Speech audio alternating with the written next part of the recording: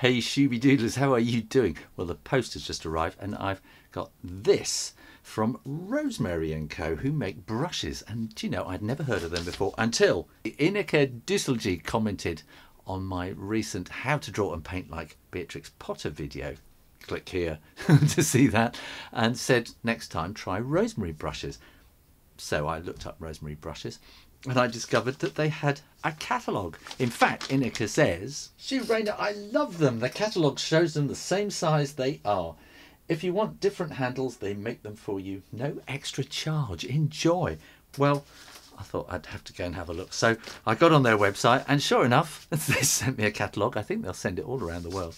And so I'm going to have a really good look through this. So here we are. Let's open it up and bring out the catalogue. Rosemary Co, finest quality handmade artist brushes.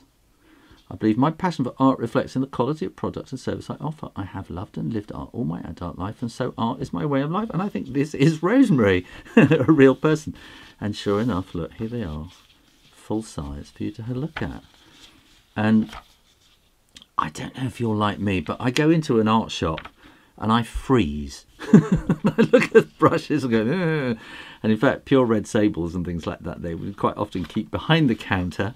And then, you know, you need a little pot of water to try them out and that kind of thing. And so it's really good to sort of look at these things. It's also made me think, you know, I've been using this really cheap sort of plastic nylon water brush for quite a while now, and I do a lot in my sketchbook and stuff like that, and I got really used to this brush, which is completely different to the kind of brushes that I used to use, which were kind of more like this. I think, no, maybe more like that.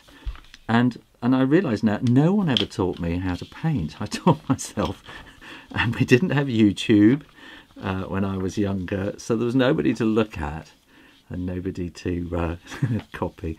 So when I was at art school, in theory, they would have taught me, but no, they don't teach you watercolour. It's kind of, get on with it.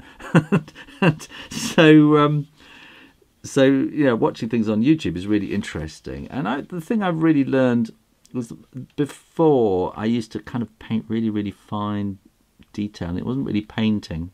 It was kind of colouring in, and the brush had nothing to do with it. Or the texture of the brush and the brush stroke. So you can see here, this is a definite brush stroke going on. And since I've been using this, I've been learning more and more and more to trust the brush and let it do certain strokes.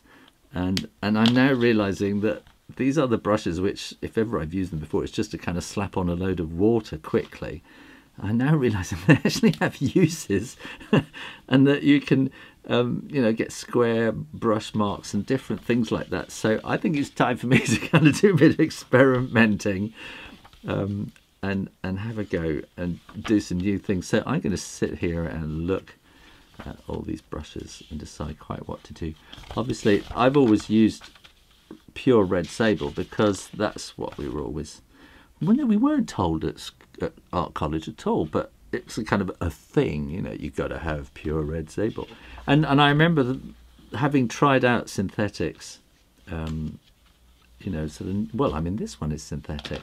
So, you know, synthetics are really quite good now. And so, yeah, I think it's time. Look, you see here, filberts, you see, they're kind of chopped. You see, you get different brush strokes and all sorts of things. So I think it's time for me to do a little bit of experimenting with brushes and see what happens. Look here, tree and brush texture. I think I need to go and learn something about watercolour, even though I'm teaching you about watercolour.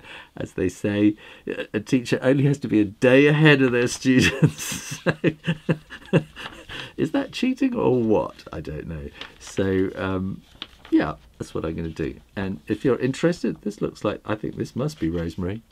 And so go and look at rosemary.com, is it? rosemaryandco.com, or yeah, and have a look at their website, and they'll maybe even send you your own catalogue, so you can go ooh and ah. And what's really nice, as Ineke said, is that they are actual sort of same size, so you can really kind of see what it is that you're getting. And looking at the prices, I think they look really very competitive. So let's see how we go. Look, oh, I'm away. I'm enjoying myself here. Oh, look, little paint boxes. There's all sorts of stuff. Fantastic. I'm going to enjoy myself. I'm going to take this to bed and read it tonight.